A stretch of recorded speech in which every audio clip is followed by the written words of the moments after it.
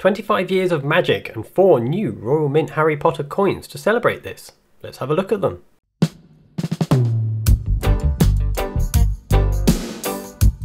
Hello and welcome to this video. In this episode we're going to be taking a look at the complete set of 50p coins released by the Royal Mint to celebrate 25 years of magic in the wizarding world. This set was started late last year and the final coin was released in March. This set is also rather special since it consists of 2 Queen Elizabeth II coins and 2 King Charles III coins. These coins come in a range of options, but the ones I have here today are the brilliant uncirculated, colour and non-colour editions. None of these coins are intended for circulation, so unfortunately you won't find them in your change.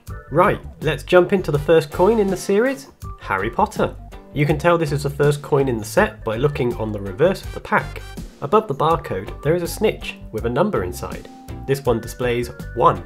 So, the coin. Each coin in this set bears a mark which changes depending on the angle you look at it. In one way it shows 25 and in another way it shows a lightning bolt. The reverse of this coin also features some microtext, 25 years of magic, along with the coin's name, Harry Potter. On the colour edition, Harry himself is coloured. There was some disapproval of the coin to begin with, as people said the picture of Harry did not look like him being Daniel Radcliffe.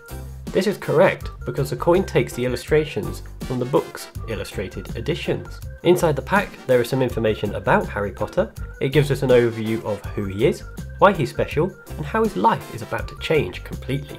Also included is some information about the book's author, J.K. Rowling, and the illustrator, Jim Kay.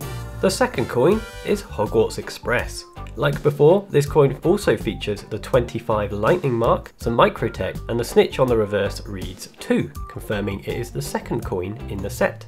There's not as much information in this one, but of course they mention the famous platform 9 3/4. It is also on the train to Hogwarts where Harry, Ron and Hermione meet their enemy counterparts, Malfoy, Crabbe and Goyle. A lot of colour feature on the coloured version, with the classic red train engine, an owl, and students waiting to board. This coin is also the last to feature the portrait of Queen Elizabeth II. Okay, on to the third coin in the series, and this is also the first to feature King Charles III. No, that's not him there on the reverse, that's Albus Dumbledore. This is King Charles III. Inside the pack, we are immediately greeted with a quote from Albus Dumbledore, along with the normal page about the illustrator and the author. This pack also describes how we first get to know Dumbledore when he helps drop baby Harry off at his new family. The colour version of this coin, like the one of Harry, features Dumbledore highlighted in his purple robe and hat. Finally, we have the fourth and final coin in this set, Hogwarts. As with all the other coins, this one is no different, in which it shows off the cool holographic 25 and lightning bolt. Inside the pack we get more amazing illustrations and a description of what Hogwarts is like on the inside and out. The colour edition highlights the castle's many spires and towers. Okay, that concludes this video. I hope you've enjoyed this look over the Harry Potter set. Let me know in the comments below which one your favourite is. I think mine has to be the third, Dumbledore.